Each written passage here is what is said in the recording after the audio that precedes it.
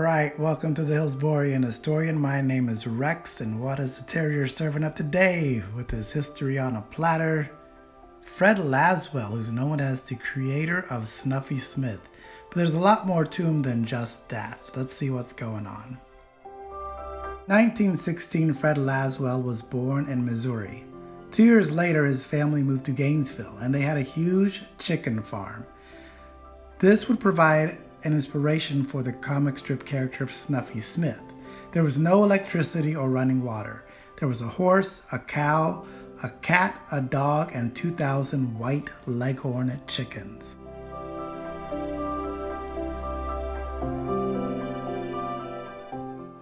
In 1926, the family moved to Tampa, and Fred published his first comic strip in the Seminole Heights Elementary School paper. He always followed his passion, and by 16, he had published work in the Tampa Daily Times.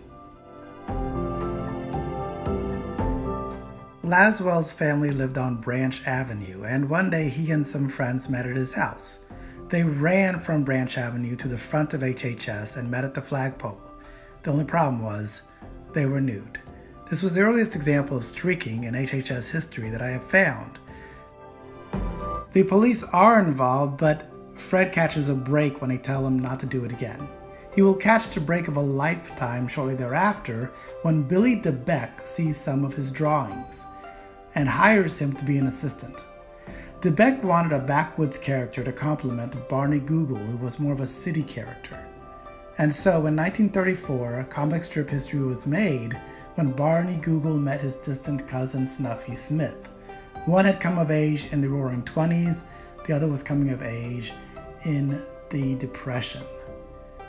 In 1942, DeBeck passed away, and at that point, Fred Lasswell took over the comic strip.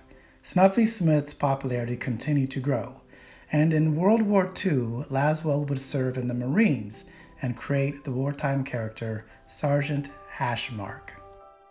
Lasswell was more than just an artist. He pioneered a Braille comic strip.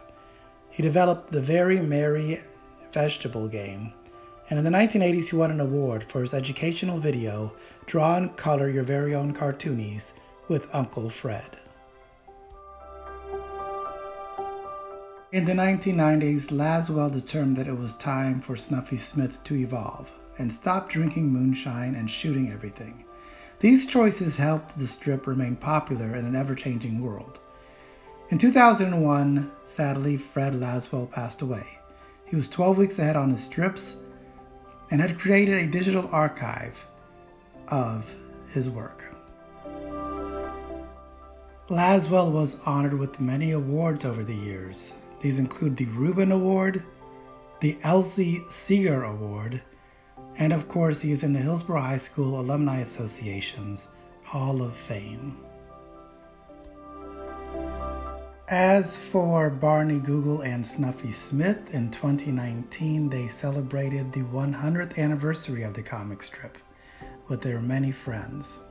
Looking back on the life of Lasswell, one can see that he continued to grow, innovate, and learn, doing what he loved daily and helping to make the world a better place. Well, as they say, I will see you in the funny pages. Please be sure to like, share, and subscribe. Take care of each other, and as always, go Big Red.